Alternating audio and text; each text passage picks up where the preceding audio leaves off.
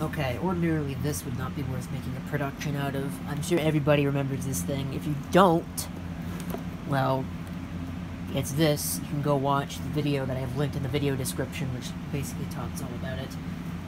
In about 2 months, I will be making an updated review video of this thing, where I talk about how it works and what I think about it, really. But at this particular point in time, I think you'll agree that it is well and truly time to change batteries. But I'm still not so sure I'm a fan of D-cell batteries, really. Okay, I found it. It wasn't where I last had it. Somebody must have borrowed it and didn't put it back where it was. So it wouldn't be a first time. So let's see if I can get these batteries out of this thing. Take all of them out. We'll test all of them. See if it's all of them that have worn down equally, or if one of them has worn down more than all the others. Like I said, somebody's probably gonna get upset with me for using a multimeter to do this test, but it's more than good enough for a quick and dirty test. Obviously, if you want to check whether the battery is good or not, you want to use a battery tester, but this is just to give me a rough idea. Since I'm going to be replacing the batteries anyways, I can pretty clearly tell that the batteries are no good when this thing doesn't spin very fast, at least not as fast as it did when I first installed the batteries. So they have a maximum voltage of 1.5. This meter's a piece of crap. I really need to go get a better meter, but like I said, it's good enough for this. So this one, yeah, that one's toast. There's about 150 millivolts. Now these are Duracell batteries, so I don't really have a high opinion of these. That one measures 922 millivolts. That's a little better.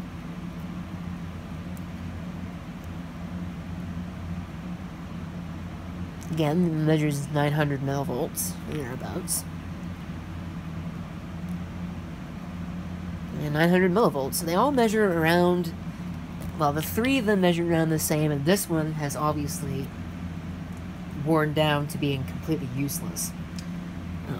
So these ones I'm probably going to put in my spare bin. And this one, of course, is totally junk. I shouldn't keep any of them because they're Duracell batteries, and these things tend to leak very early on. So we can turn that off because we don't need that anymore. And in the box, I had the foresight to buy 2 packages of batteries. So I'm probably going to be buying 2 more packages of batteries, because if these things only last a month, that's not really all that great now, is it? When I'm not here. I don't think that really opened, did it? Oh, it did. Wow.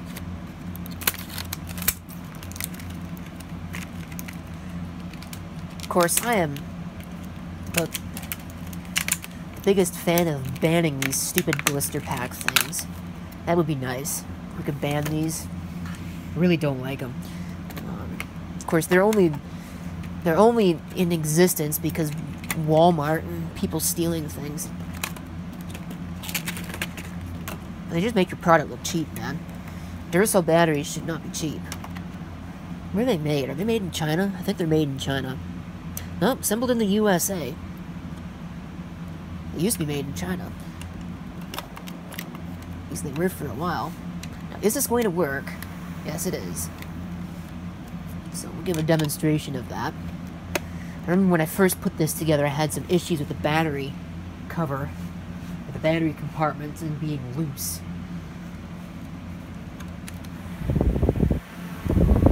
I don't know about you, but that's a lot better. So that's it. This is a quick little video. Wasn't really worth even making, but there you go. And it's even in HD, 60 FPS, so how's that?